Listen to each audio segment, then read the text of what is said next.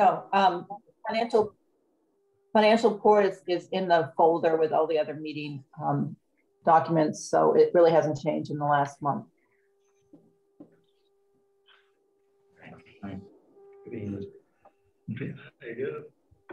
I always trust that. It's like the tech center. It's like I can't. And so for the purposes of the recording, we started the recording a couple minutes late. We called the meeting to order. We went over the agenda.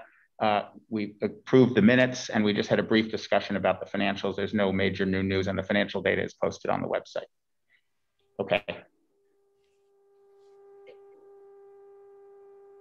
Yeah, Beth, we're still in citizen comments technically, yeah?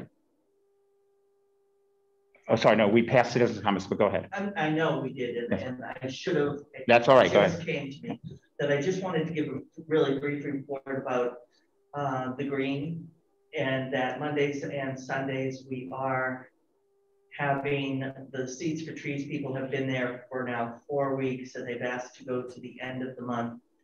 And I spoke to Jeffrey, and he agreed, and he'll ask the trustees, but they're going to be there. The hockey team will be there. Somebody from another athletic team will be on the library lawn this weekend, and there still probably won't be enough food for folks in town. But I think with a concerted effort and the report from the John Hires and Kerry Bristow back to the community, I think that if we need to do this, if we're in the same situation next year, that we should consider it, maybe consider it for more than 2 days. And we didn't ask for any. The chambers donated the tables and whatever tents if they did them, etc. Yeah, thank you. We should thank the chamber and the group that is serving the food. I've seen, this is sort of my front lawn. I see the people from the buses, as well as other people kind of lining up and getting food there and so forth. That's terrific. John Hires goes over and greets every bus and asks them to go there. Fantastic. John, can I mention just something to add to what Beth is saying? Yes, go ahead. So there's the Trees for Peace. There is the varsity hockey parents who will be on the green as well with food itself. There will be from Norwich beverage, Schwitzel of some sort, Karina's Schwitzel. And then we also coming back this Sunday and Monday will also be the kebab house with food on the green. So there will be a fair amount of food on the green this Sunday, Monday. And the reason we've kept it to just Sunday, Monday, Beth mentioned other days, again, is because of the total lack of open food purveyors in the village on those 2 days in particular. There are other days where we have needs too, but those are the most predictable too. Yeah. So I want to add one other thing too, and to Joe's point about planning better next year. If we're going to run short, if we start to see the staff issues happen again, I think we need to help the restaurants coordinate so that they're not all closed on the same day. I mean, it would be very easy to say, create a schedule and so that we're not completely done. I mean, Public House is actually open on Monday because everybody's closed. Yeah. Yeah, I think, that's a very good point, Patrick. And I think, we'll have the winter to kind of consider that. And again, I say we, I mean the community, because I really think that the chamber, and Beth, you and I have talked about this, I really think that the chamber has an important role to play and would be the right organization to convene those folks. And, it's always a challenge, but it would be a great thing for the community if we could do that. And if the EDC has a role, I'm not suggesting we debate that now, but if there is a role for the EDC to play, we should either come up with it or be asked by the chamber or by the restaurant owners to play that role. I don't know what we could do, but anyway, I'm sorry. I'm not trying to create a controversy here. I think this is an issue that we should be aware of and continue to discuss. So. John, okay. I have a question for you about that. I mean, I don't think it's creating an issue. I think I really do think you're addressing it. And last month you talked about the need for the restaurants to kind of come together and have their own board, kind of committee and board. is there anybody, I think maybe like you're right, it could come through the chamber. Is there anybody who can support them in creating that? Because I feel like they need a ringleader to help them know how to create a community board for restaurants. John, I can comment on that if you like. And then Beth. Go ahead, Joe, and then Beth. Alex from the butcher shop and I have been discussing it on several occasions that a Woodstock Restaurant Association be formed. Obviously, because of the tremendous amount of traffic that we're having to deal with now, there hasn't been much time to develop that and to get it going. But I think as soon as things quiet down, there's going to be some steps taken in that direction, forming some sort of Woodstock Restaurant Association to discuss and have one voice about how the restaurants, for example, next year can organize and better serve the tourist influx that we get next year. That's one of the topics, and I'm sure there'll be others. But as soon as things quiet down, as I say, I think there'll be some steps in that direction. Beth? Well, I want to say, that at the beginning of COVID, when we were meeting with both the lodging establishments, we worked on getting the restaurant establishments together. Maybe now with new players like an Alex, that it may come to fruition, because I think the lodging group has done very well as a chapter of the chamber and talking to each other amongst themselves for issues, etc. So I think that's a great idea. Yeah, that's great. And I think there's a philosophical question, at least that I have, that a philosophical desire that I have, that the EDC, wherever possible, can respond to a group of interested parties and experts, rather than be proactively the group that tries to come up with a solution in someone else's area. And obviously we try to collaborate, and so I think you all know what we mean. And I think the stronger, or whether it's the lodging association, or if it was a restaurant group or a subgroup of the chamber for restaurants, or whatever it is, or whether it's Sustainable Woodstock or the town government or whatever, but whatever the area is, coming to the EDC and saying, this is how you could support us with these ideas is the way that we should ideally be operating to create the greatest leverage for the EDC. And I think the events subcommittee a working group is trying to take that approach, and I think hopefully we can go in that direction. So, okay, let's move on. What Beth said too, all we did with the lodging group is, because I had that, is we got the information from Beth. We sent out an email, and it's a great way to communicate. So Joe, you might want to do that, connect with Beth, because she's got all the contact information, and we would just have regular Zoom meetings to figure out what was going on and how we're going to handle it. So just FYI how that worked. Okay, thank you. Okay, our first item of new business is the grant process for 2022. So Todd and Deborah were working on this and brainstorming about it. We don't have any info from you. So can you give us, did we miss something, or do you want to just give us a verbal update of where your thinking is at? I'm not sure who to call on. You both look like we're working together. We're partners, but not legally.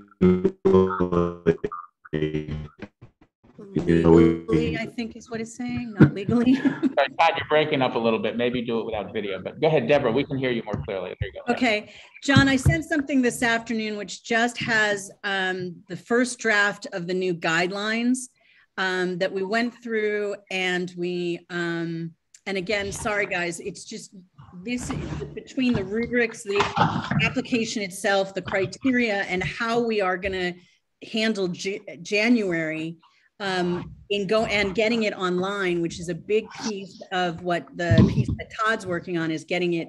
We're going to have this all online so that we are able to get data from it and really respond in a different way in the future. with some actual stats and stuff. It was just too much to get done in 1 month. However, we have the guidelines, and they are reduced and kind of streamlined and speaking to this moment in time. We do feel like we need to have a separate meeting with everybody about the criteria for this application and how we want to divvy the money among the working groups, and that perhaps that's the best way to handle it coming up. Todd, should I just screen share and show what we have for the guidelines? Yeah, I think.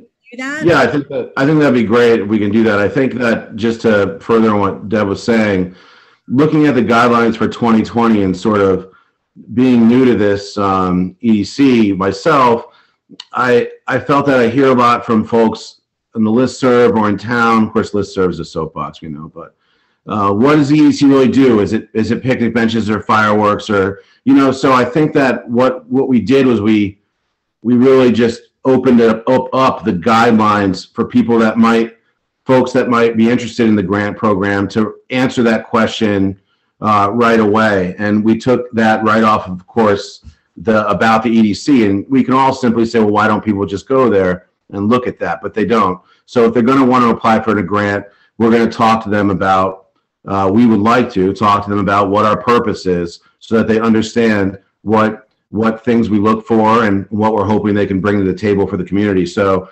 we basically worked off of simplifying and sort of making a stronger message for what could be a future template for the guidelines, and we can share that with you, our first draft. And I think just one more thing quickly is that, you know, to that point of what is the EDC supposed to do, I've heard a lot of people, a lot of members talk about that, and people in the community again, and we have to, I believe, focus on what is chartered here, you know, the purpose. And so we put that in bold. So I hope that we can take a look at that and that folks can have that question answered sooner than later and by us, and avoid a lot of confusion. And all right, so John, I just wanted to say one thing before I call it up, and if you could allow me to share my screen, I'll share it, and then we'll send it out to everybody to get the discussion going. And we really do feel like this is a longer conversation. But one of the things that we both felt, you know, the EDC, it's like, this is an amazing opportunity at this moment in time for a small town to have this amount of money to get really clear on how we want to help what happened over the last couple of years, to really get proactive about coming up with how to specifically connect to this moment in time.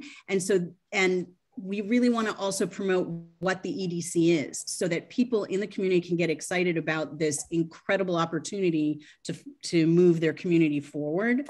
And I think that's one of the things that we wanted as the criteria, that it's not just about who's coming in. Are we looking for, you know, tourists or stakeholders, but like, what of the criteria from the EDC, you know, does your application hit? And you have to apply, and you have to hit 3 out of the 5, you know, and have that be part of the criteria and things like that. So I can show, not my desktop, because that would be scary to everybody right now. But while you're pulling it up, Deborah, I just want to say that we're not going to, I think your proposal to give us time to consider it obviously is important. So yeah, we will plan to have a major discussion about this at the next EDC meeting. The implication of that for the annual meeting may be to push the annual meeting off by 1 month to February. I think that's the right decision. Well, John, what we were hoping is that perhaps folks, we can call a special meeting like has been called in the past. We can have a week or two to think on it, maybe discuss amongst ourselves, and then debate to be able to go and not potentially have to push that January deadline. So that's something that's up to obviously the commission schedule, but I know we have done special meetings in the past, and we would like to request that formally. Let's come back to that after this discussion, because there's some other things that are going to intervene. Anyway, let's come back to that at the end of this discussion. Sure. I just want to be clear that I do want to discuss a motion for that in this meeting. Okay. Do you want me to just read this through with you and then move it forward? John? I mean, everybody, yeah, you tell us how you'd like to do it. Well, I mean, if we're all sitting staring at it, we might as well read it out loud together and then just move on. It's not all that long. This will take maybe 3 minutes to get through. Then we'll send it to everybody. We tried to keep this a similar tone to what was already on the website, but also kind of modernize it as well. So first, quick bit about us. Economic Development Commission, a group of volunteers appointed to serve you and your family and the entire community. What is the purpose? And we pulled this right from the website so that everybody's really clear on what it is: to increase number of visitors who are most likely to develop connections in the area and contribute to the economy, and to grow and diversify the resident population to enrich and the quality of life.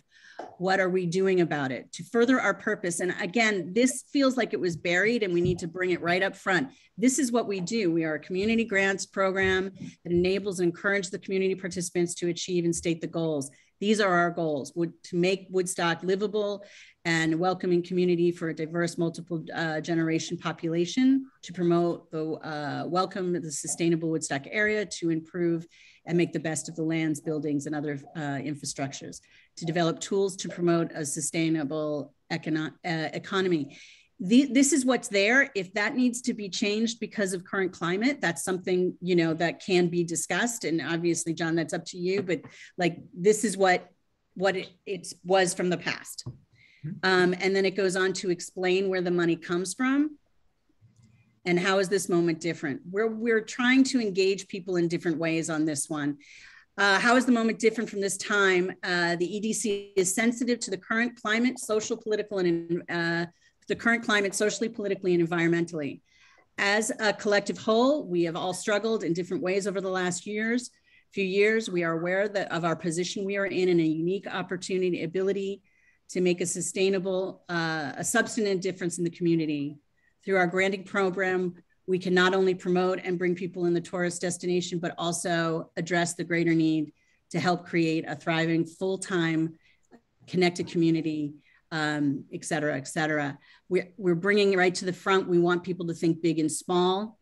We want audacious ideas that challenges our community and challenges us, to support them. We're asking people. One of the ideas that we wanted to talk about was that in the granting application, and Todd, you can speak more to this part, that there actually is a way to get online and to not pre-qualify, but in a sense, there's an initial guideline to say, here, this is what you need to cover in your, you know, not just get the application, but come in, tell us what you're about, tell us which of the 5 working groups you need to connect with, so we can give you more information and help them and kind of pre-qualify them before they get farther down the line. And I can just interject right there really quickly. So what we were hearing in the last meeting was, in the past, that people didn't fill out the application properly, missed areas, these sorts of things. So in order to develop the application, in the previous 2020, it strongly suggested strongly encourage applicants to take advantage of the optional support the EDC will offer. Instead of that, I wanted to go, and as I build this digital little platform through Google Survey or whatever, so we all have access to it and it's public. But what I wanted to do was make that a requirement, that there's a pre-application so that folks can come and get the ball rolling. And then Deb had an idea, which we wanted to share with you, about pointing that toward the different working groups perhaps that it might be most relevant for. And that gives an opportunity for folks in those working groups to directly address the people who are trying to go and work through this grant process, whatever that application may look like. And it allows us to be more engaged with the community in an earlier step instead of an earlier optional step that I think might do 2 things. One, it should make tighter actual grant applications in terms of purpose and acceptability. And then those who realize that maybe it's not for them, perhaps they won't submit because they'll already understand that it's not actually hitting one of the areas or focusing on our purpose. I have a question at this Yes. point. Hi, Jeff. So just a clarification, are you suggesting that all grant money will be funneled through the working groups exclusively? Deb and I wanted to bring to the table to discuss with all of you that we thought perhaps when you look at like business and there's different divisions, we feel like for example, I know nothing about events, so I really wouldn't be in the position to understand how to help someone doing an events application, but there's an events working group, right, Joe? So what we were thinking was that when these pre-applications come in, or whatever we might call them, if they get funneled toward those areas of expertise, then we're not all sitting here wondering who should help these folks out. So we are suggesting something, maybe it's that, maybe it's a little tweaked, but we are suggesting that we allow these folks, when they apply their pre-application, to target it so that the right people on our side know to help them out and work with them on the process if they need it. Thank you. If they need it. And one of the things that we talked about in the last meeting was that between now and when the application is due, that each working group would, in fact, whether it's on listserv or wherever, say, hey guys, we're going to do a Zoom call for events. Anybody who's interested in applying for an event, get on the Zoom call and we're there to answer questions, just making ourselves more available to the process to, hopefully streamline and make it all work out. I think you guys probably read about when it's due. These were some things that were interesting. Todd, do you want to address these? Yeah. So there's rich people, there's poor people, there's in between.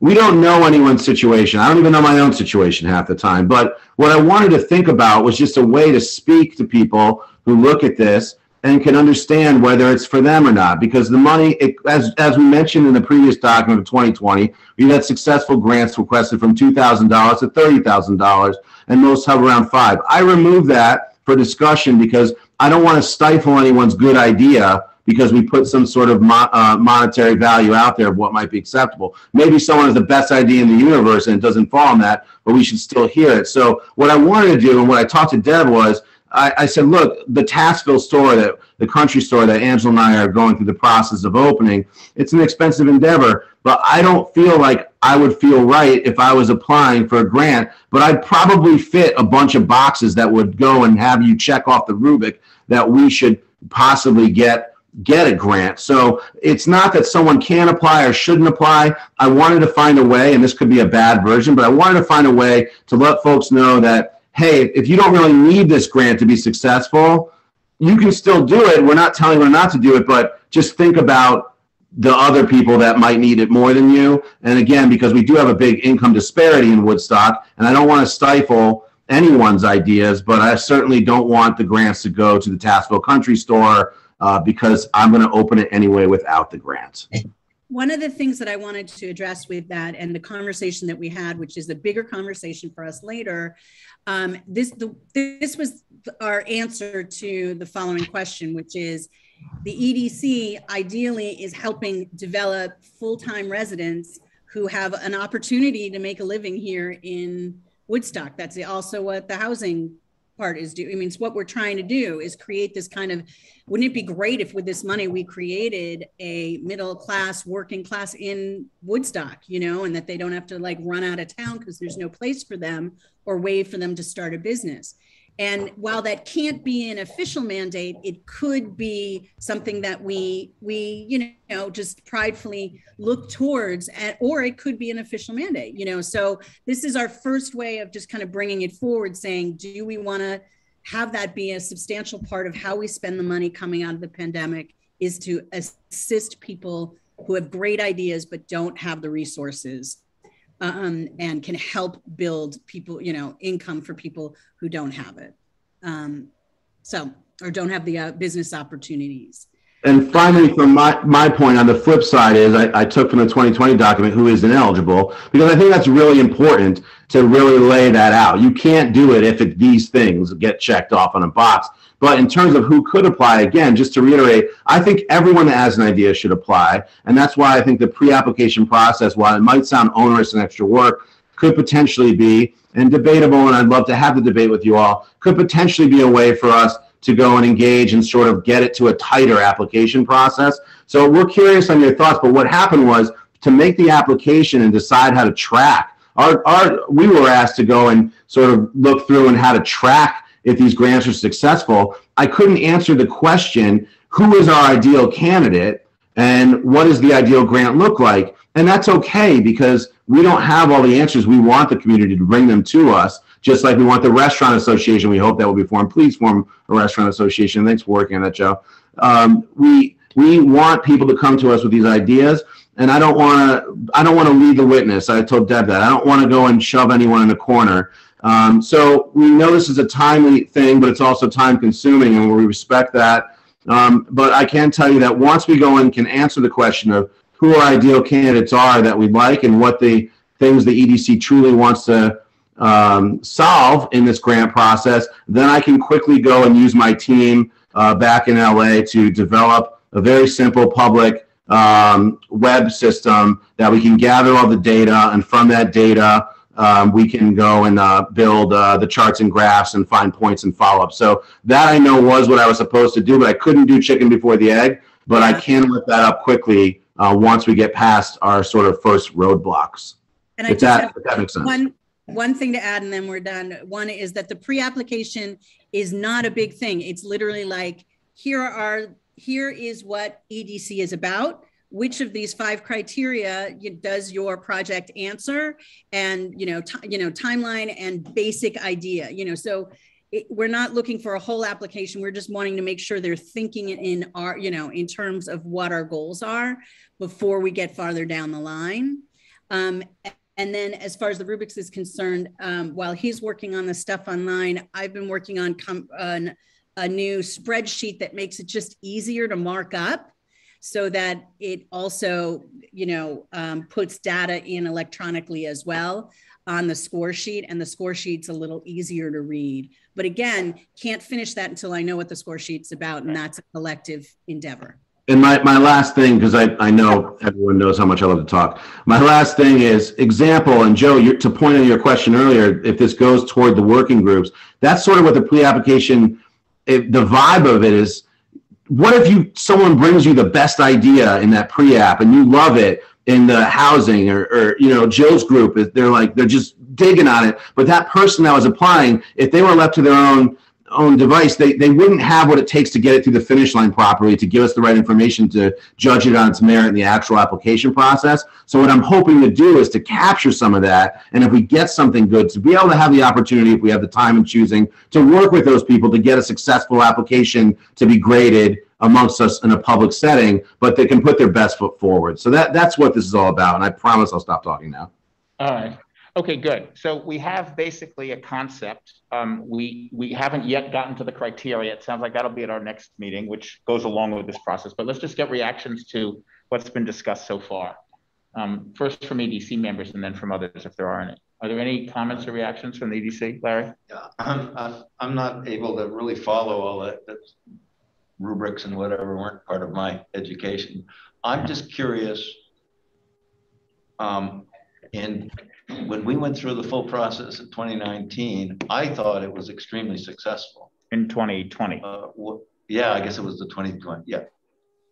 And when we all met and we prioritized and came through the process, I think it's probably somewhat antediluvian and whatever, but I could understand it. And are we assuming that process wasn't adequate? No, I think we're assuming that this is just to prepare for that same process.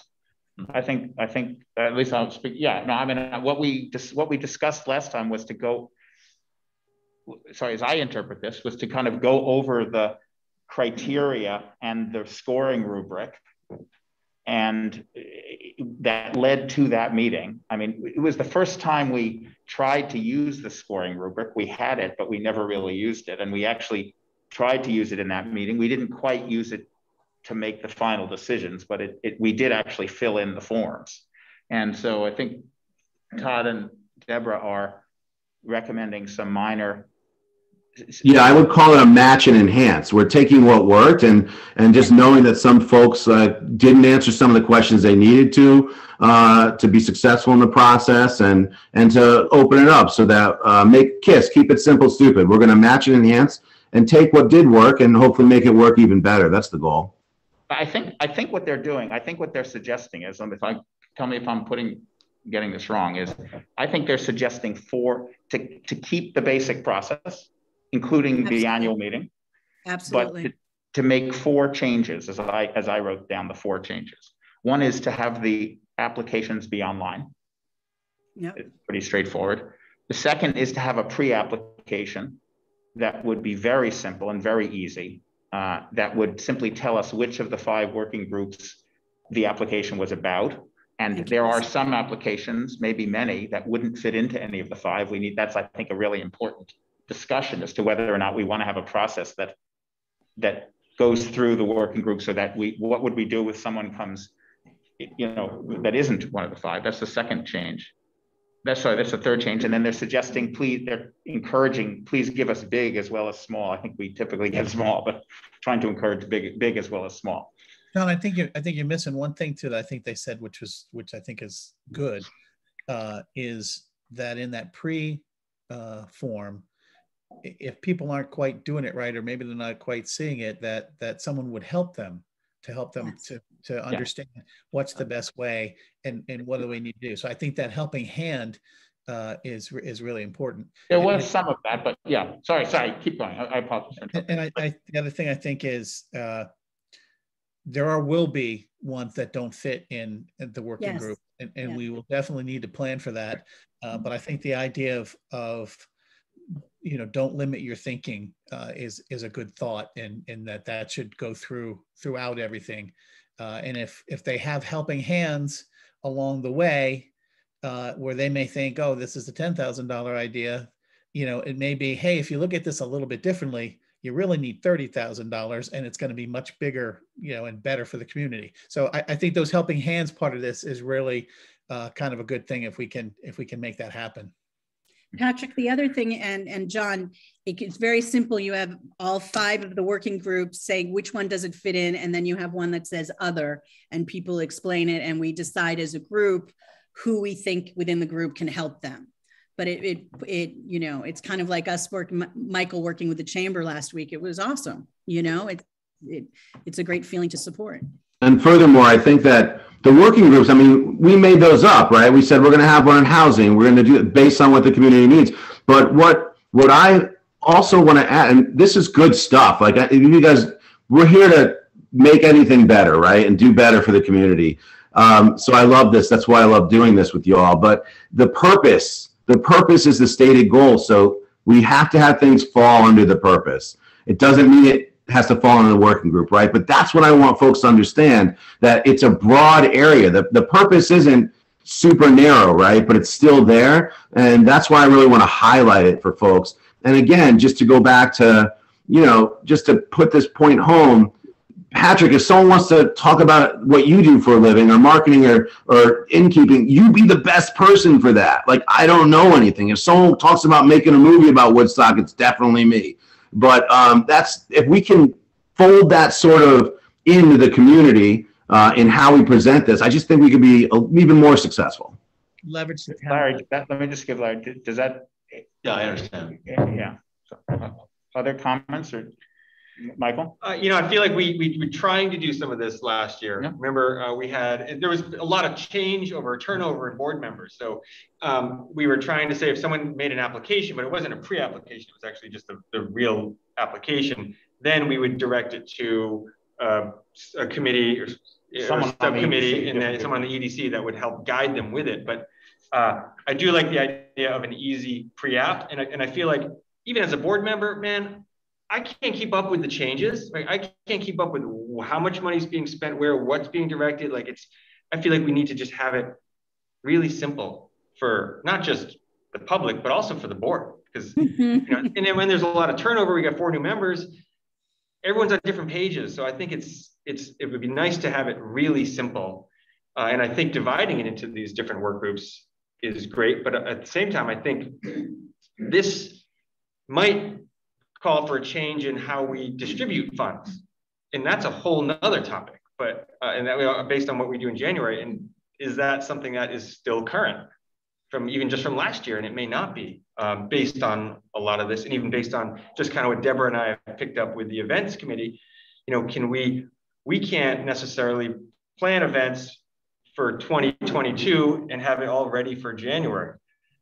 you know, a year ahead of time. And that's the kind of thing that has to keep rolling. So that's a little different. So we may have to look at trying to change some of that in terms of the distribution of funds.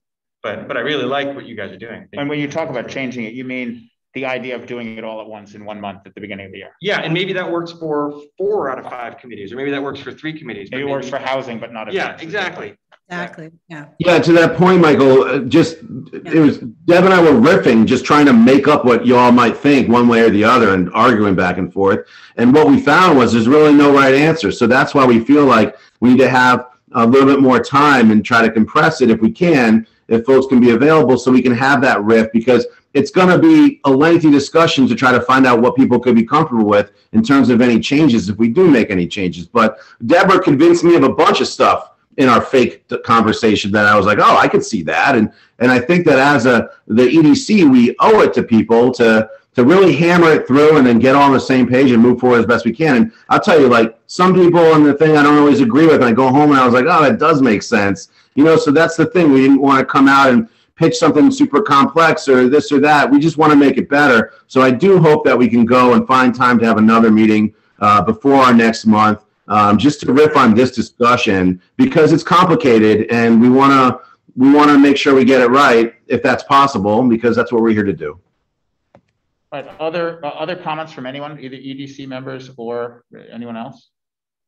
Yeah, this is Mika. I just want to say I think it's great work, and I think going back to what Patrick said earlier, I think the part that I like about it the most is just the extension of the helping hand. I know that grant application, just the word grant application, is really overwhelming for people sometimes, and I think that having, you know, a friendly face, or even not friendly, but just having somebody sitting down with them and going over what the criteria is, maybe some possible, you know, as you've already said, maybe some possible other outcomes that maybe they weren't thinking of. I think that it would mean the world and might actually really increase the amount of applications that we're getting in. So I really love it. And I appreciate that you guys did all that hard work. Mika, I also wanted to just say, I was thinking about that as I was hearing people talking about the pre-app, and like even something as simple as saying, you know, grant inquiry, like you have to go through a grant inquiry first, as opposed to a pre-app, you know, like think, have it set in a way that doesn't intimidate people and that it continues with the helping hand. So anyway, things like that. Yeah, I agree. That's a great idea. I mean, anything you can make it not feel scary. Right. Any other comments? Joe's got his hand up. No, he's adjusting the light.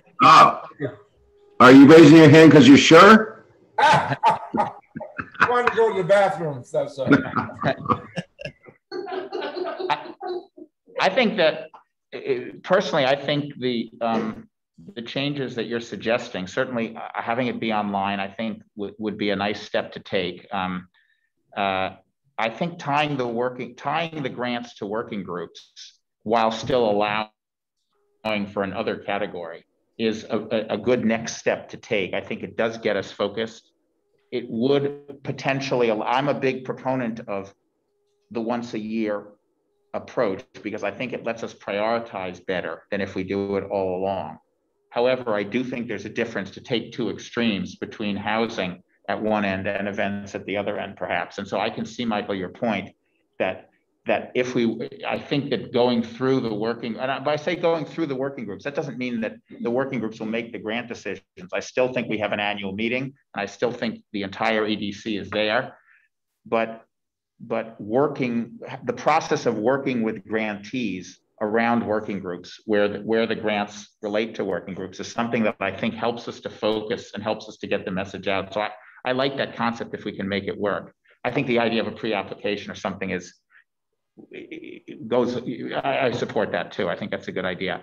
I want to just I think the process implications of this is really just a scheduling implication. I really think that we shouldn't rush this, whether we have a special meeting or not. I think we obviously have to have more discussion about two things. One is, I think you need to give us everyone else time to digest what you've just raised, and for us to have another discussion.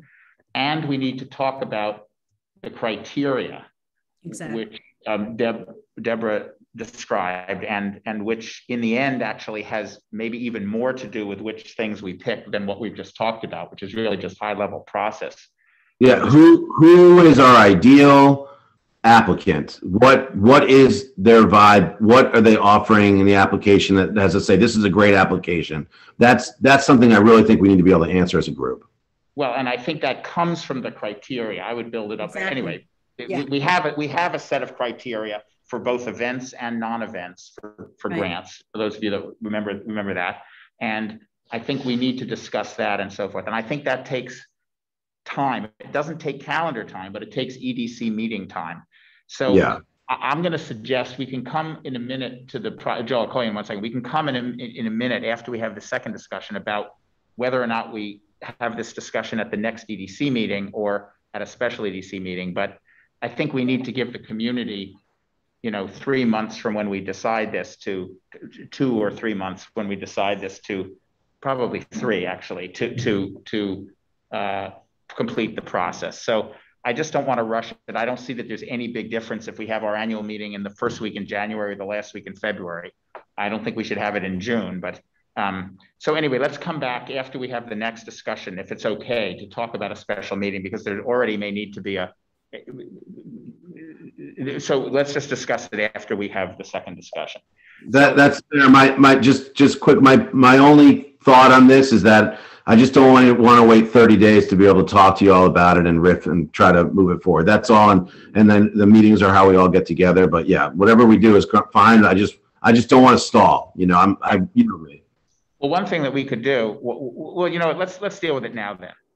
One thing that we could do is to have a discussion, let's say in 2 weeks' time, where you would review the criteria, rediscuss this, and then come to a final decision 2 weeks later. So we have two 2-week periods. What I'm nervous about here is, and this is I'm nervous about everyone else doing what I do, which is to wait till the last minute to put up the agenda and so forth. It's fine if I do it, but if you guys are doing it, then you can't do that. So kidding aside, we need time to digest this. I've set a terrible example by not distributing documents well in advance. I'd like to change that, but I'd like to change it with this also, so that we have some time to do it. I couldn't agree more. I wanted to say, again, we were working on these were a lot of documents, and we all have jobs too, but these 3 documents were really heady. And so again, we will get better at that, about getting it to people. But I just wanted to say the criteria, I could get that to people within a week, to give people a week to review it before we talk about it. So I've kind of taken all of the rubrics that was done, and I can get it to people in a okay. So you need a week, and we need a week. So yeah. Are people on the EDC comfortable with assuming that Deborah hits that target? Are people comfortable with a week and having an interim meeting in between, ideally 2 weeks from now-ish, to discuss what we've just talked about, plus to talk about the criteria, and basically entirely focused on the grant process for 2022, and to make a decision, either make a decision about the process then. Again, this decision doesn't have to be approved by the select board because it's not a funding decision. We can just decide. So we either come to agreement on it, or we'll have another meeting 2 weeks hence where we could finalize it. So it gives us we're in a good position to come to a decision by November. We can then have a discussion about when we want to set the date for the annual meeting, because we'll immediately publish. Let's say we come to agreement in the worst case on November 3rd or 5th or whenever. We'll publish it right away within a few days. And then we give people, 3 months, and we'd probably have a meeting in mid-February, something like that. Larry, you look concerned, or you're wearing a mask. I can't tell. No, I was just thinking it'd be, for me anyway, it'd be helpful. I've just got to go back through my materials. You distributed at one point all the grants that we'd given out. I'd like to look at those in light of whatever the criteria that's coming down the pike, and just see how they fit. Absolutely, and in fact, they are. Sally, is it correct that the list of the names of every grant we've given is in the material every month that's posted on the website in the financial report? It's actually the full. Yeah. It's not the day application, but from day one. Okay. Right. Sorry, Sally, I'm cutting you off. Could you say what you said? Yeah, the financial report has all the grants that were awarded and all the funds that have been dispersed for each one of those grants. Okay. Yeah. Since day one. It doesn't have the whole app. It doesn't have 12 pages, but it says, you know, the nursery or, you know, the, so I guess all I'm saying is I'd like to look at those, compare Larry, those, the criteria. Yeah. Larry, why don't we send you all the things that we're working with so you don't have to go hunt and peck for it? We could give you, send everybody all the documents that we've been riffing off of and creating out of, so that you see what we started with and where we're going. Sally? And I believe that in the EDC Dropbox are all the applications that I had at one point. So they should be all available in the EDC Dropbox and you should all have access to that. Yeah, actually in the 2020 guideline doc, which I put in my one, that you can request links to view any of the previously successful applications below. So I imagine those do exist. Yeah. Yeah, they should be there. And if they're not, I will make sure they are.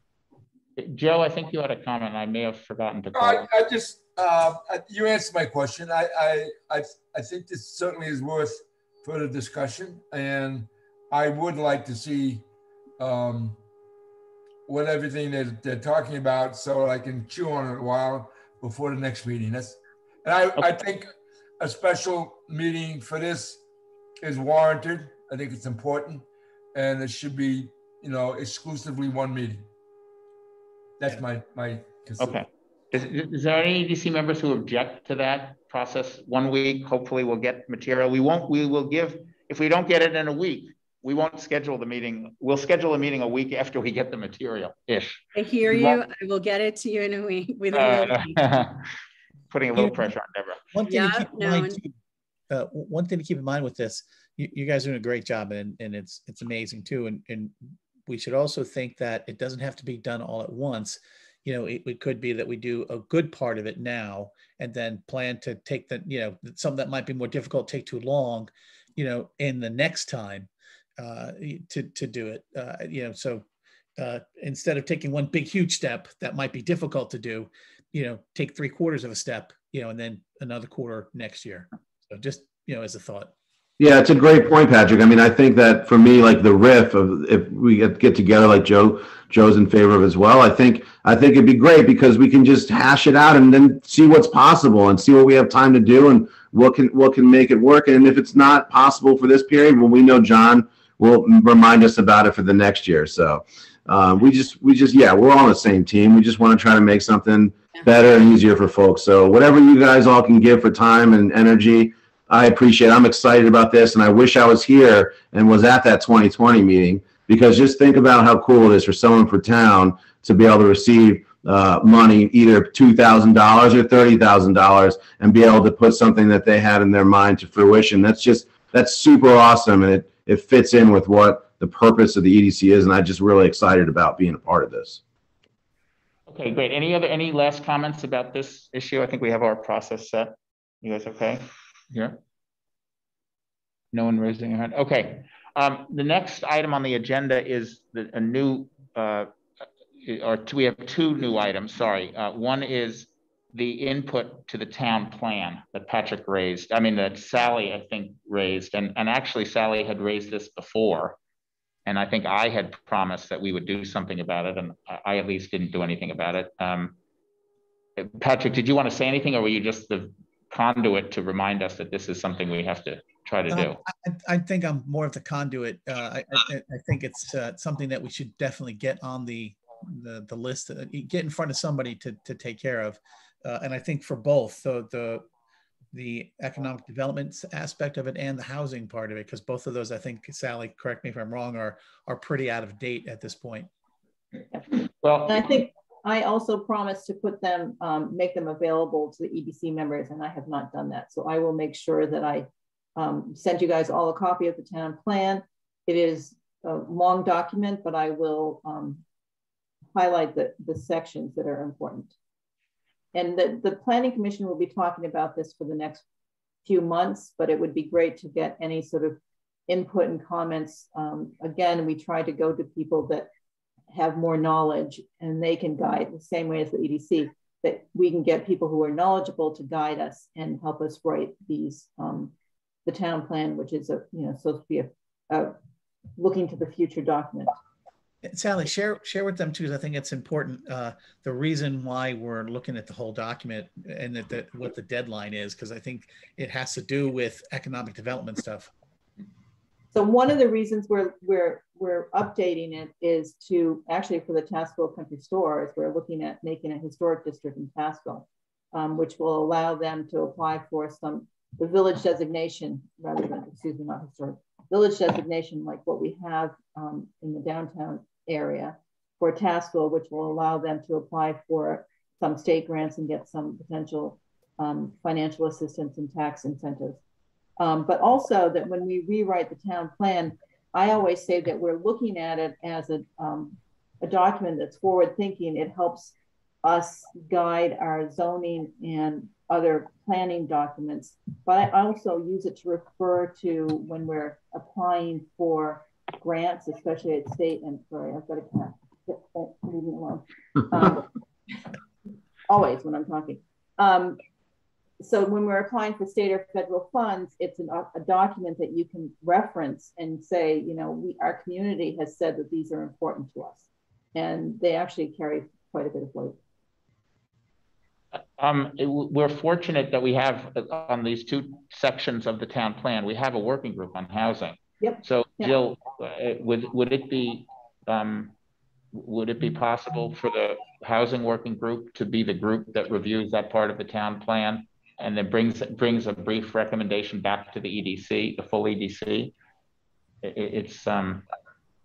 Sure, we can add it to our agenda. Mm-hmm. Yeah, I mean, I think that's the appropriate group to do it. The other one is, yeah, I mean, it's much more general. The thing is that you'll find that when you read it, it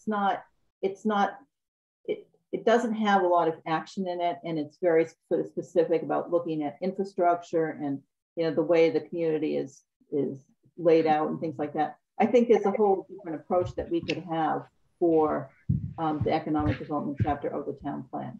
So I'll send it around and you guys can take a look at it, and the Planning Commission will be glad to take any comments. And as a matter of fact, we may just invite some EDC members to come to a Planning Commission meeting and have that conversation. Might be the easiest way to do it. You know the almonds will be there. Yeah, to some extent, the work that Todd and Deborah have done, which really to some important portion is really simply restating and reminding us of words that we've written in the past. But having those words and those concepts reminded of, you know, to us tonight really could form the basis for the kind of statements we want to make in a town plan as it relates to economic development, and should actually. If it was radically different from what they shared with us tonight, it would be a bit concerning. So perhaps, I mean, to some extent, there's been a lot of work over the years and thought and writing, you know, to come to that. I'm not saying it's perfect, but it's pretty good. So maybe we can use some of our discussion around, you know, just indirectly use some of our discussion over the next month or so, and repurpose some of that verbiage into the town plan. So let's see how that goes. Okay. All right, Patrick. One last question. What's the deadline? When would this need to be done, just so we have a sense of where we draw the line in the sand? So we're aiming, because of the Tassville project, which is the deadlines for those grants are next July, which seems like a really long time, but the review process for town plan takes several months. So we're hoping to actually complete this by February or March of next year, really. So we have about 3 or 4 months that we can really sort of get into this and talk about it. And then we have to have public meetings. The Planning Commission has to approve it, then it has to go to the select board, and they have to have public meetings as well. So it's actually a fairly involved process, but I think we can do it. Okay. All right, thank you. Then the second item of new business is to consider 2 grant proposals that are tied together to support Wassail. And just to support Wassail Weekend. This is from the newly formed events working group, and trying to get something done this year. I just want to say, so that people aren't worried about making a decision on this tonight, because in fact, I think people online, do they have copies? I'm confused. Do EDC members who are not in this room have copies of the proposal? Yes, they do. Okay, they just received it. So All right. Well, I think that, again, going back to this point about it, again, I have set the worst possible example, so I'm not blaming it, but now that it's being done to me, I can understand why it's a pain in the neck to not know what's coming down the pike. So I'm going to commit to try to get stuff out more in advance. I think here, what we may need to do is to have a special meeting to discuss this, because the timing of this is for Wassail this year. And if we're going to plan what they're asking for, we need to do it. We can't wait until February to do something that needs to be done in December. But we're not going to decide tonight whether to spend this money. We still have time. If we were to have a quick meeting, we're going to have them explain the proposal. We'll digest it. I mean, if everyone is unanimously in favor of it, it's fine with me. We can decide tonight. But if we need a little bit more time to think about it, we can have a quick special meeting next week, still be able to get it to the select board if we decide to go down that route. And I don't think it would need to be a long, it's not nearly as complicated a discussion as the other meeting that we talked about having. So we're kind of overloading the agenda here, but I think from a time commitment point of view, this will be modest, perhaps. Let's see how the discussion goes. So Michael is working on the events working group, and Beth, the proposals from the chamber. So if you want to just explain to us. And Deborah, sorry, of course, and Deborah. So if you want to explain to us what the proposal is, and then we'll have some discussion. Sure. So it's kind of hard because we have events coming down later in the agenda. So, but our focus. Would you rather do it then? I mean, what's your preference? It's kind of all tied in together. I don't want to just talk about a proposal without talking about events. So why don't you talk about events, and then we'll discuss. Now. Yeah. So do your update and this proposal. So I'll do the update now. So Deb and I have been meeting. We've been working really hard about trying to figure out, what is the events? What's our goal of the events committee?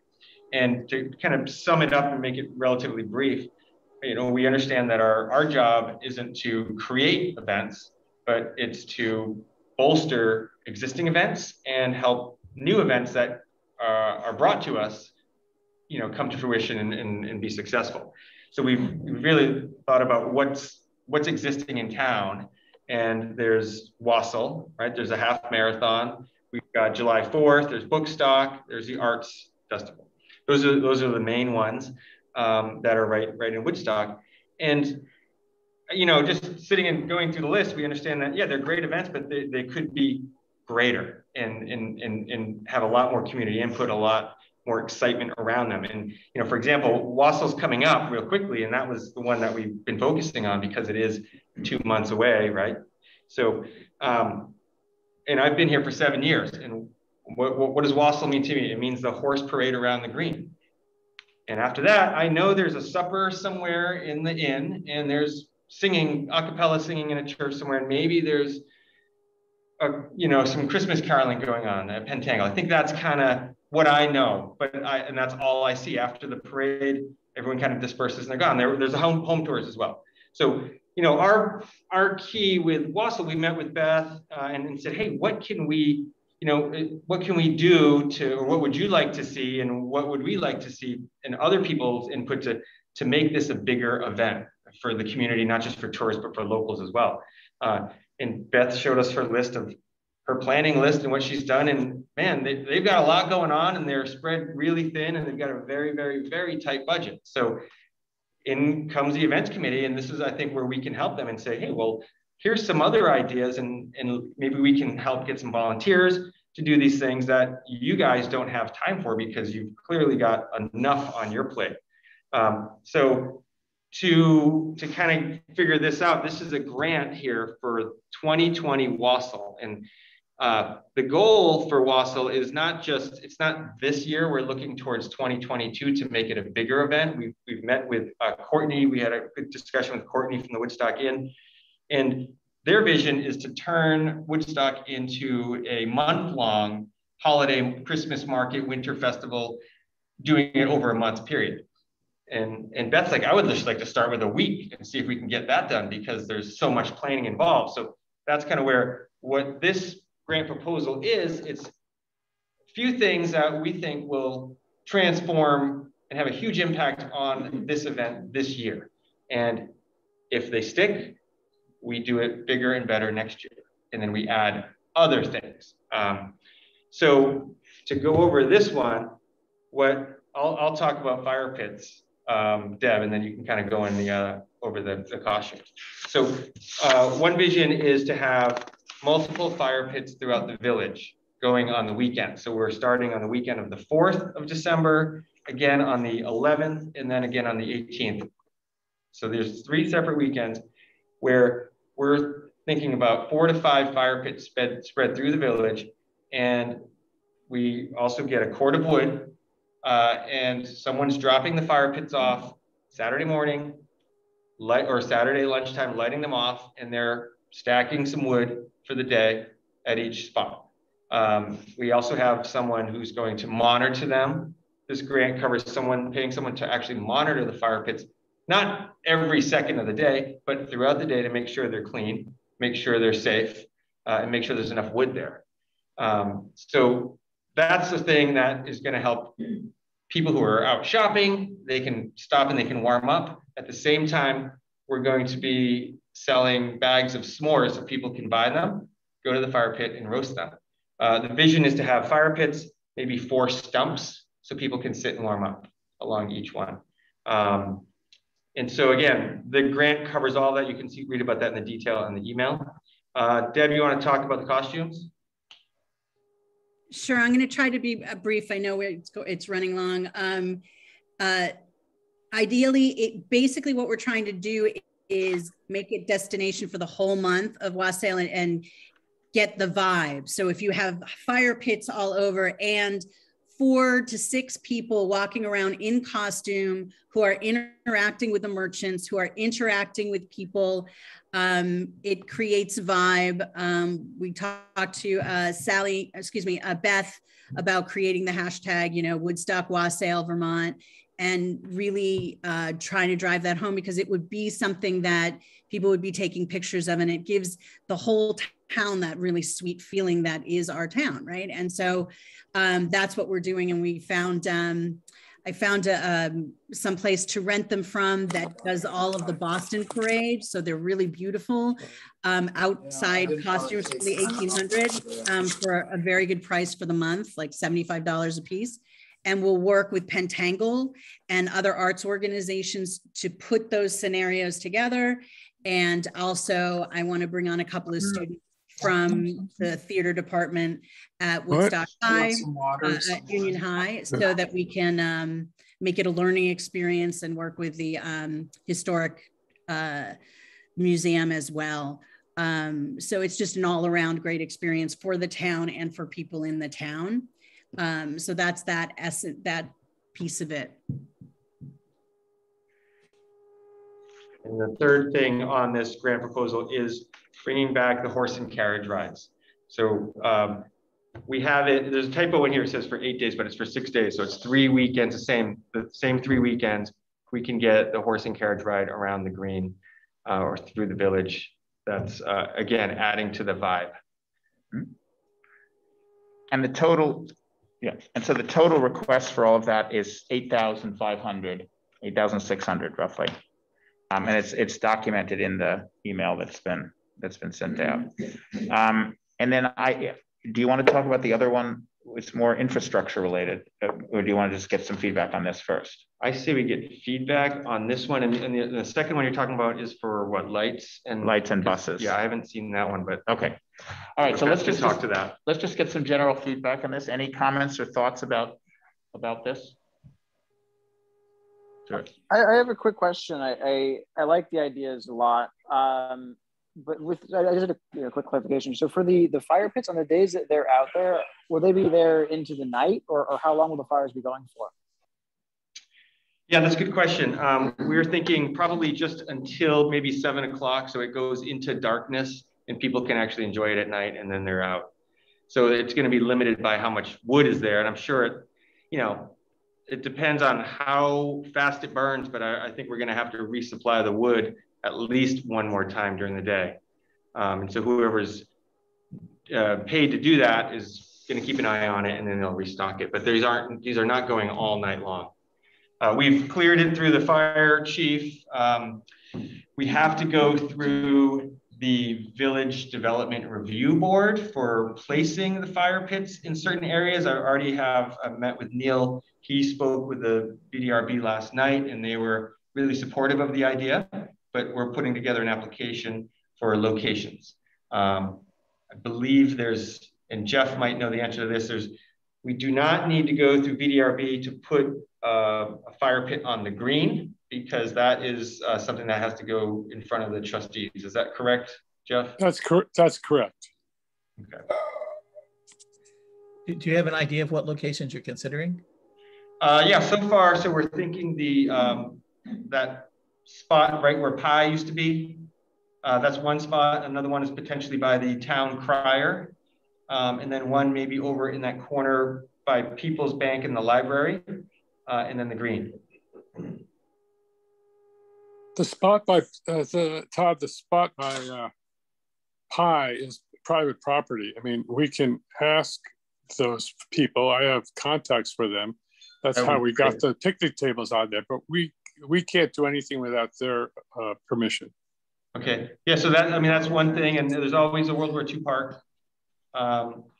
One idea was for the Saturday of Wassail is have one over by the chamber where the new brasserie is going to go, because I know Zoe's going to be serving hot chocolate there that day, and she wants to have a fire pit, and she can always add her own there too on her own property. But those are areas, and we're open to more ideas if you have an idea for a location of that. Any other comments? Yeah, this is Mika. I think it sounds great. Nice work, guys. Yeah. I would be in full support of this. I think it's exactly what we needed.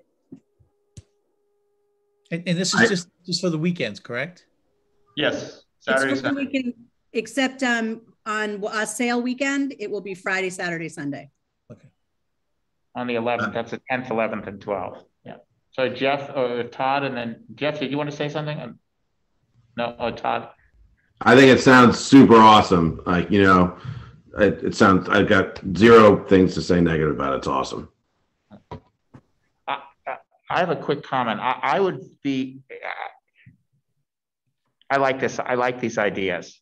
I like the ideas a lot. I think they're very much in the spirit of trying to take events, very much in the spirit of the purpose of the events committee as you defined it. I think that's right on target. I would feel much more comfortable.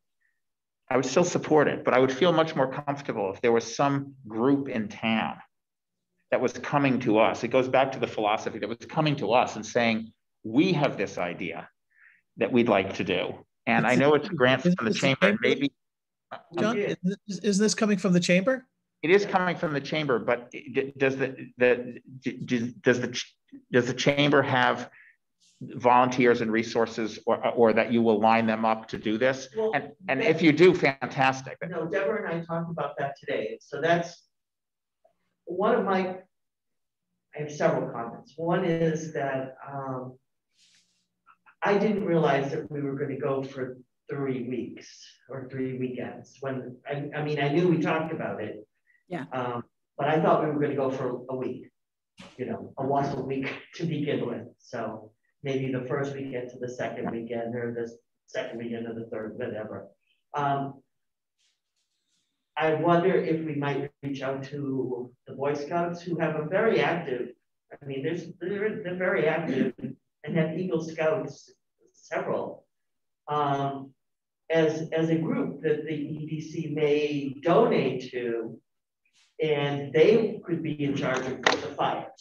You know, we'll provide the pits, you know, and that's just something that's come to mind.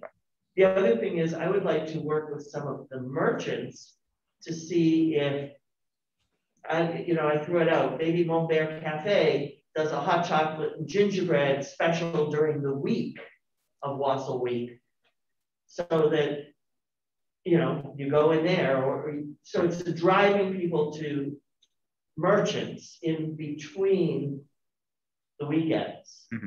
You know, there's a ladies' night, there's a men's night, there's, you know, some of these things, so that we're not just promoting Woodstock on the weekend, but we're promoting shopping or visiting stores during the week, and that would enhance Wassail week, I think.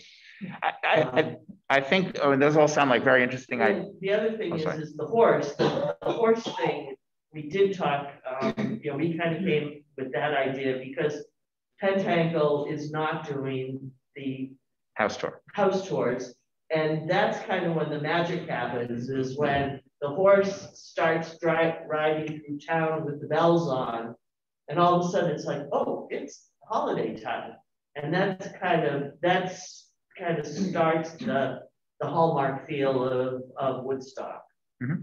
So, well, I think it's the idea kind of staffing an event, and that what I am afraid of is that I'm imagining the article in the Standard. EDC lights fires in 4 places around town, and then someone doesn't come back for 4 hours, and someone takes a burning log and throws it onto the road, and burning tires, and who knows. Anyway, obviously I'm exaggerating, but it feels a little last minute and understaffed, and so one of the benefits. Well, let me just finish. Is that from a process point of view? If we understand the basic idea, and it seems like there's strong support across the group. I mean, everyone who's spoken about it, including me, I like this idea. I think it would enhance Wassail if it's executed properly. Maybe we can take, since this involves funding, and I don't want to make a decision because we didn't get it in advance, if we could have a short 20 to 30 minute meeting a week from now, if in that intervening week, the chamber and the Boy Scouts and whoever, with a helping hand from the events committee, because that's the role, is to foster and to help the hand, make sure that we're clear about the staffing and that it's going to be implemented properly. Then we can then if you can come back to us with that and any refinements you have, like 2 weeks versus, the difference in the timing, work that out.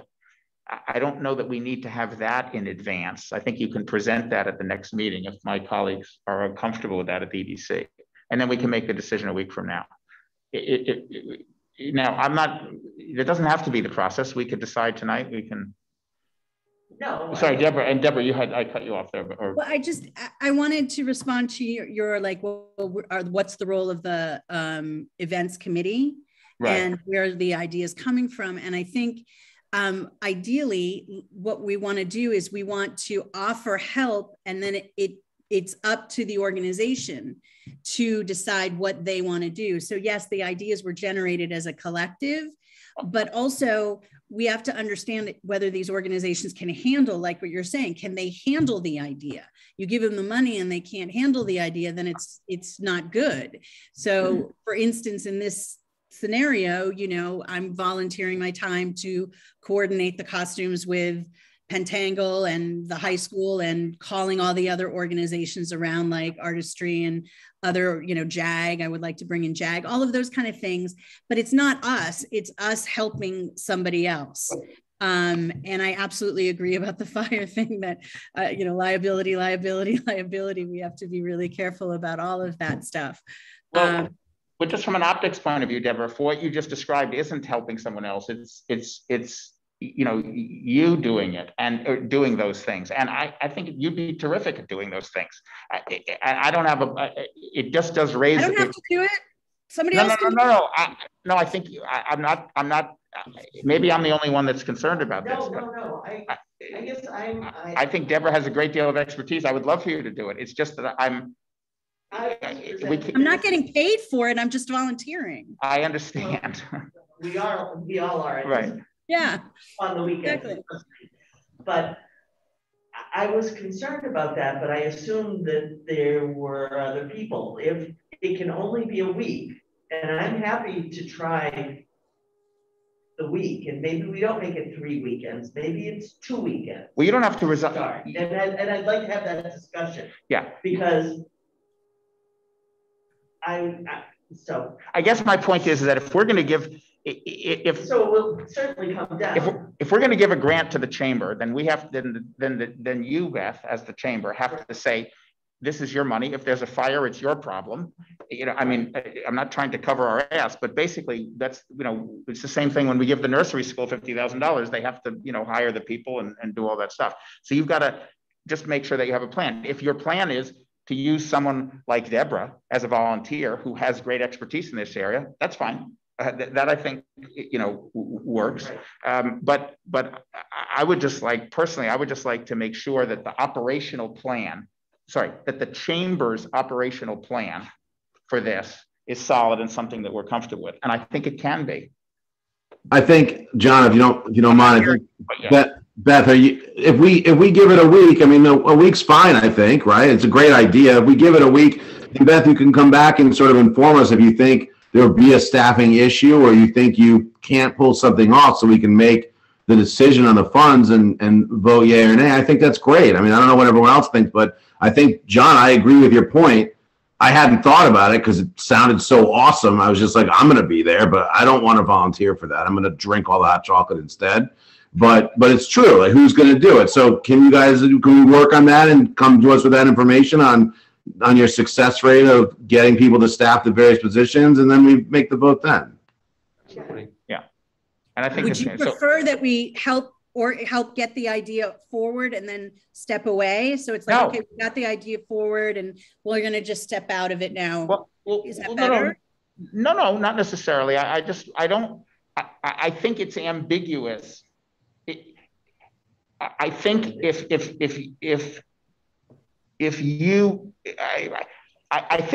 think the ownership of the event needs to be unambiguous. Not the funding of the event, but the ownership of the event needs to be unambiguous. If the EDC is a partial owner of the event by whatever means, then I don't think then we need to do something very different. We could do that, but we're not prepared to stop fires in the village on 3 weekends as a committee. We could become prepared for that. But, you know, we don't have insurance, for example. I mean, like, we kind of have to do some things different. So the ownership has to be unambiguous. If the chamber owns it, it doesn't mean that people on the EDC can't be involved in the idea generation. Is fantastic, or the doing, that's fantastic too. But the ownership of it and the line of responsibility and authority has to be clear. And to me, I'm just nervous, just given the nature of the discussion, that it isn't quite yet clear. And I just like it to be. And I just want to know if this is an EDC co-owned project as opposed to funded. I'm happy to fund, personally, I'm happy to fund it. John. But if we're co-owning it, then that's different. And I'd much rather fund something that we don't own. Hey, John.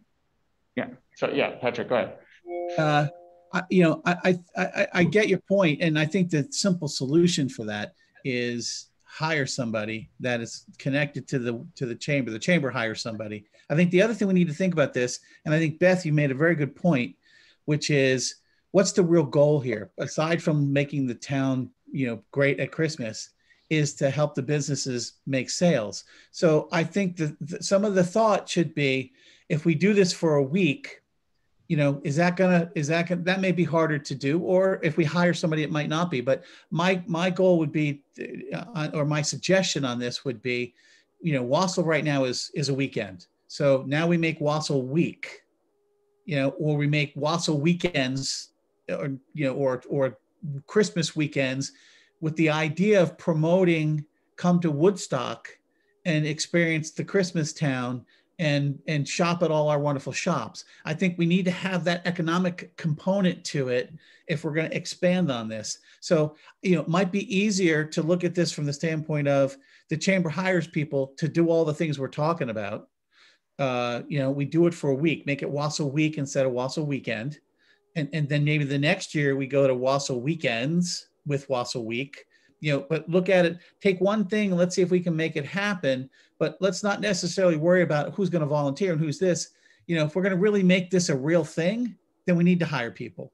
And I think we let the chamber own it, and we look at funding, having people guard the fires, having, the actors and stuff walk around, make it a real event. I mean, how cool would it be if you're around Woodstock and you've got people walking up to you in these costumes, handing you candy canes, wishing you Merry Christmas, and, all those kinds of things like that. It'd be very cool. But I would say, let's contain it so that we can promote it either as weekends through December or Wassail week, because from a marketing standpoint, I'm going to look at this as, how do we get people to come to Woodstock to shop and to experience Wassail week? And stay on Wednesday night as opposed to just Friday and Saturday. Exactly. Make it a point to make it, you're going to come for the week. And the idea, could you imagine for a week having the horse carriage going around? How cool would that be? So I think you guys I think it's a great idea, guys. I think you're thinking the right way. I think now we just need to say, okay, let's put our marketing hat on, because ultimately that's what we're trying to do, is economic development in Woodstock. Are there other comments? Joe and Larry, you don't have to comment, but you haven't said anything. Any thoughts? I think it's a great idea to expand on a great idea. I mean, the initial great idea is Wassail Weekend, and to expand on that and to put a little fertilizer and water on it and let it grow a little bit, I think is wonderful. I think as presented, I foresee a staffing problem, point one. And to follow up on Patrick's point, I think it's a good idea to walk before you run.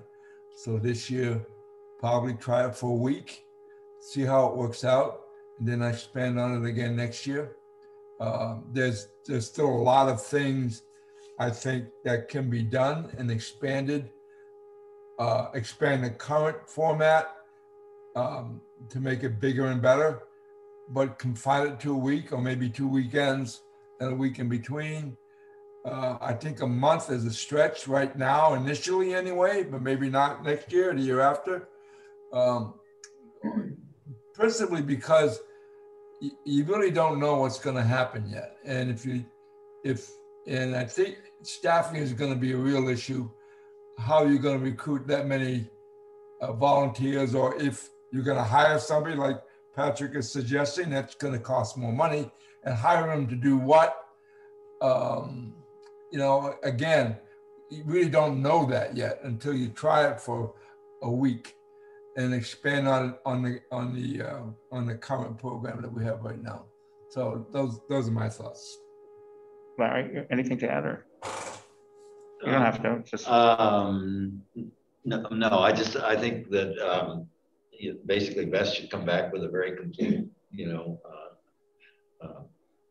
proposal for us, and how you're gonna pull it off, and I like it a lot. I'm ready to fund it as soon as there's a comfort level with that. A process thing. I was on our website 2 days ago, was it? And this document wasn't there. Correct. So these things get put up there. Is there a way that when something gets added for us who don't look at it every day, that just send out to the EDC, something's been added to the website or something? I think Sally has been pushing me to be more orderly and do things in advance. And I think I'm the bottleneck. So I think what we'll do going forward is we'll set a date in advance, and then the materials will just be from that date onwards. We won't add new materials. And I think I'll take responsibility for this. I think I've been. Well, I don't mind the addition of new material, but it's just it's a mass email just to all EDC members. Look at the website. We just added something. Right. Well, I think Sally does it whenever she posts it. I'm not sure this was posted on the website yet. Well, I thought it was. No. Sally does that whenever she. To all of you. Yeah. I think the idea of a mass email is a good one, because that's how we do it with the working group for the marketing working group. When something new is coming out, we just send it to everybody, and that way there's no worry about I got to go somewhere to find it. Whoever's responsible for the document sends it to us all. Well, the problem is, Sally, on the website for legal in appropriate reasons, but for us to be working through ideas, I think let's just create a email chain. Well, Sally, go ahead. You're okay with that? I was just going to say that, you need to remember to send things to me. I'm glad to post anything. It's not hard to do. And we can think about the best way to let people know when there's new items added. But we also have a meeting. We have a regular set of documents for all the documents that have been discussed at meetings. Those get archived, and then there's a current file. So we'll just have to figure out if that system still works. Yeah. Let me, if I'm the only one that is, wants to hold off for another week until there's a more robust plan. No, I'd like to wait a week just to hear that Beth can pull it off, which I'm sure you can, Beth. But I'd love you to have the time to a week's not going to great idea. Let's just make it happen in a week and say, yeah, we can do it. Solidify the thinking. I think that's really what it is. And Patrick, I wanted to clarify, maybe we weren't clear when we said Wassail month, we don't mean that these things are happening every day of the week. Right. It would be weekends. So it would only be 6 days. So actually doing 2 weekends a week and another weekend is more than what we were even planning. We were planning 2 days for the first 3 weekends. You were planning I'm good either way, but my idea is, let's think from a marketing standpoint, whether it's Wassail week or Wassail weekends. Amen. Got it. Yeah, it just, the idea is economic development. So as long as we think of it, that we can promote it, then I'm cool either way. I like that. Yeah, that's cool. Okay, just a logist. All right, so then does it? I'd like to take it back. I'm going to withdraw it at the moment. Well, no. Yeah, okay. Serious. Okay. I'll take it back. You want to have the week to consider it. So okay. Okay. So because this is not an annual meeting grant, we need 6 votes to approve it. So what I will do is I'll send out a doodle poll tomorrow to pick a day a week from now, a couple of days that are about a week from now, but still give us enough time to get it to the select board. If not precisely on your deadline, then pretty much 4 or 5 days in advance at least, if not 7 days. But we need at least 6 people to be at that meeting. So I'm just kind of giving everyone a heads up that, and again, I think this will be a relatively short meeting. It'll be the only item on the agenda. And we've, I think, had a good sense of what the issues are and what the scope is. And I think I haven't heard anyone say, and I hope you don't misunderstand my views, I think we all think this would be great for Wassail and for the future, for building on it. It's exactly what the events group should be trying to catalyze, if we can execute it without, say, burning down another building or something of that sort. So just heads up, we're going to need people to come. You're going to need to come to the meeting. We're going to need at least 6 people if everyone votes yes for it. So, okay. Any other last comments? We can do it via Zoom, right, John? Absolutely. Yeah. Yeah, great. Yeah. I think we're required now to have a physical presence. So I can be here and I'll be here, and anybody who wants to be here can be, but it can all be done by Zoom. So, okay. We just got a few more minutes left, but let's. We have the second one. Oh, I'm sorry. The second one is different. Yeah. Completely. Right. Do you want to present the second one? Yes. Yes. Good point. Thank you. And I printed them out. I did not. Yeah, from a process point of view, we're going to do the same thing. I think we'll consider it next week, but just give us the explanation. So, in order to expand Wassail, you have to have some infrastructure in place. And as you might have noticed with the Taste of Woodstock, or the last 3 weeks in town, there is no parking. And so one of the things that I would like is to hire 2 shuttle buses to get people to the high school. We've done this in the past, and my request is $2,000, up to $2,000 for that. And the other piece of this request is to do the holiday lights on the weekend before Thanksgiving, so that we get the lights up and it starts looking festive by Thanksgiving. We have ordered the lights with the good faith that we'll find the money somewhere. It is not in the chamber budget. We coordinate with chippers and with timber tenders at this point, who donate several $1,000s worth of time to string the lights. But it's pretty vital to the Woodstock Village. So the request is for up to $5,000. $2,000 for the bus. to rent the bus, to hire the buses, and $3,000 to buy the lights. And you have to buy them every year. Is that right? You buy them every year. Okay. Does anyone have any? We can digest this and discuss it next week. But does anyone have any questions about what the proposal is? Can I just ask, why do we have to buy lights every year? Is it not possible to store them? Just out of curiosity. No, we have tried. We've had board members come and take them down and roll them. I mean, think about your own holiday lights and think about where a box truck that's backing into the post office takes them out, or a box truck that's parked next to Bentley's takes them out. Right. Just imagine the amount of time you have to figure out, get the lights to work to find which bulb is out. Exactly. Yeah, no, okay, fair enough. Just wondering. Thank you. All right, so we understand the proposal. I got one question. Yep. The buses to the high school are for Wassail weekend, yes? Just for Saturday. Just for Saturday. For Saturday. Saturday, okay. That's back and forth from 9 a.m. until 5 p.m. Okay, that was my only question. Yes, it's only that. Okay, so I think we understand it. We'll consider it as from a funding point of view next week. And again, we have the same 6 vote thing. Michael, is there anything else on the, or Deborah, anything else on the events working group? We're gonna now just go see updates from the working groups quickly. Anything else from the events working group that you want to mention? Not that I can think of. Deb, you got anything? Deborah? No, okay. Marketing working group, Patrick, anything, or Sally, anything you want to report? Or sorry, Patrick and Beth, anything you want to report? Yep, we signed the contract with Class 4. We had the initial input meeting to determine what events, things that we want to shoot for photography and video.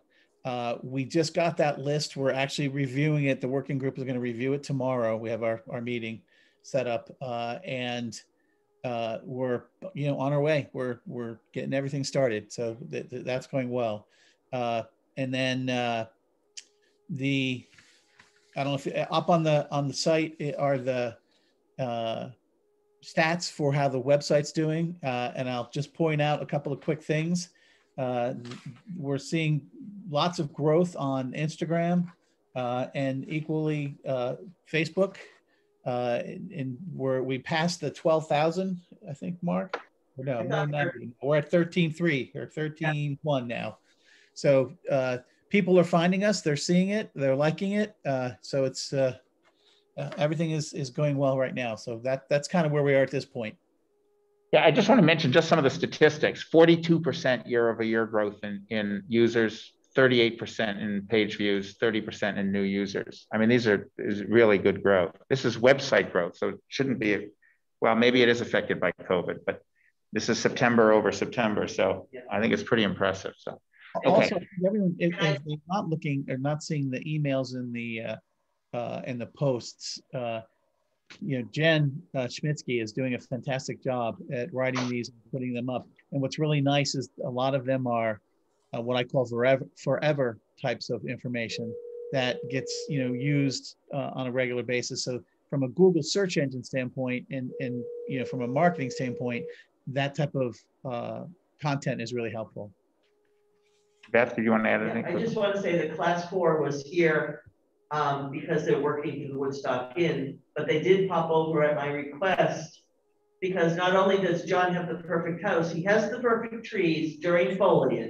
My house? Yes, your house, because you have the perfect trees, and they did come and do quite a bit of shots on the market on the green Wednesday, which was a perfect day with the trees and the vendors that were there and the number of people. So they were very pleased with that. All right, it's great. Okay. One other thing, John, I forgot to mention. We are coordinating our shoots also with the Woodstock Inn Resort, so that with the idea that between the two groups, we can get significantly more content for our budget. So, we're not both shooting the same things. We're going to be sharing some of the content and so forth so we can maximize our budget.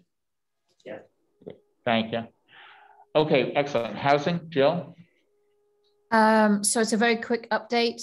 We are we have a group that includes John and Devon and Sally and several other people, and we meet every week, and we're continuing to work on these programs.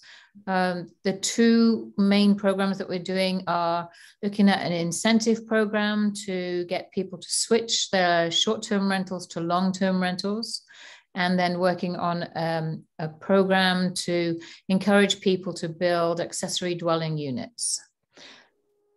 So we should be ready to report to you to give you a good idea of what we hope for in December. We might be able to update you with something before then, but we're going to be ready for your grant application process in January. And I say January because I would support moving ahead and not delaying the grant program. All right. Thanks. Any questions about any of the ones, events, marketing, or housing, before we go to the other? No? Okay. John, you might mention a visit we made to Rutland, and I thought that was pretty successul. I like it anyway. Yeah, we just briefly, I did bring that up in the housing working group, I think. Butch Sutherland, Jody Natali, and I went to Rutland to meet with a developer who has developed second floor housing on top of, in the downtown area. And I think it's a little bit of a different situation. That was, but the basic concept that we have talked about, that the housing group has talked about this, but has not prioritized it, only because I think it's fair to say, Jill, that the two things that you mentioned, we think are lower hanging fruit, basically. And so we're trying to start with those. But the idea of second floor development is definitely something that we should be, for housing, is definitely something that we should be considering. And I think eventually will. There's only so many things you can do at once. So sorry, Jill. We put it in our longer term bucket. So we want to go for, like Don said, we want to go for these first. And even within these programs, go for the low hanging fruit. So that something actually happens in 2022. Okay, Larry, for the attracting new businesses and. Yeah, we're mainly it's been Stuart Matthews and myself been working on setting up basic criteria. We're meeting with the director of the Green Mountain Development Corporation on the 18th, the 21st, to see what they can do to assist us in attracting new business. They also have some programs that include some incentives that we'd like to look at. We're trying to identify all the commercial properties in town. A lot of them are obvious, but there are some properties that so this is so that when we contact prospective businesses, we can be up to date on where they might put their businesses. And there are, I've met with Neil Leitner and gone through most of the mapping, and we're trying to identify perhaps some places like out by the Rainbow School across the way. That's actually a light industrial zone. A lot of people didn't know that you could actually put a business in there, and there are a couple of other places. Anyway, we're trying to do that. I also one of the back, you recall, we had that group from Williams College that identified towns that were successful in bringing in new business, and one of the ways they did it was a couple of the towns had these business plan competitions where they basically solicit new ideas, people who wanted to take their ideas and bring them to fruition. And then work through that with funding so that they bring new business into town. And maybe some of you saw Dover, Vermont, just a little while ago, initiated this with a $20,000 prize for the best business plan, with the idea that the business they have some open storefronts, businesses, buildings that they wanted to fill. And so they're trying to jumpstart a little interest in that. And I put on on the website, you'll see a link. They've done a tremendous job. They have a very thorough rubric for analyzing these plans. And I talked to they have a director of the EDC down there. They have a 1% option tax and whatever. And they have Mountain Snow, so they've got a lot of money. But they got 12 very good proposed business plans. They've honed it down to 5. They have a bunch of judges, and they have mentors that know exactly much more about their getting a business plan and running these kinds of businesses. Anyway, they're very excited about it. They think it's going to be very fruitful, and I think probably our committee will come to the full EDC with a proposal that we do this, perhaps, or probably looking to do partially for the EDC and partially through trying to find some private funding. That's about it. Fantastic. Okay. All right, any questions on any of the working groups? Anything we haven't discussed? Larry, I love the work that you did on this. On the whole concept of that, I think, is very interesting. I agree. Yeah. All right. Any other comments? Anyone here? I realized, by the way, that I did not post on the listserv that we were meeting, which is why it's just the core group and not the hangers-on that come in, so forth. So thank you for the core group who participated. You're all members of the core group. All right. If there are any other comments? No, if not, okay, can we have a motion to adjourn? Motion to adjourn. Second. Joe, second. All in favor? Aye. Any opposed? All right, we are adjourned. Thanks, everybody. Thanks, everybody. Really appreciate your time. Thanks, Very everyone. good discussion. Yeah. Hangers on, John?